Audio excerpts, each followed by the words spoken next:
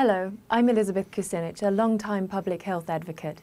February is American Heart Month, and I'll be on the Hill today with Sister to Sister, a life-saving organisation dedicated to heart disease prevention.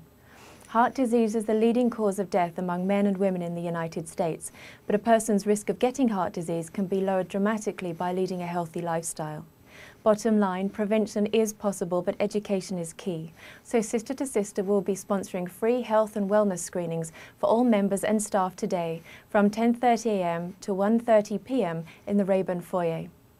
I'll be moderating a panel discussion with some of the field's leading heart health experts from 10:30 a.m. to 11:30 a.m. in the Rayburn Gold Room, followed by a reception of lots of yummy heart-healthy snacks.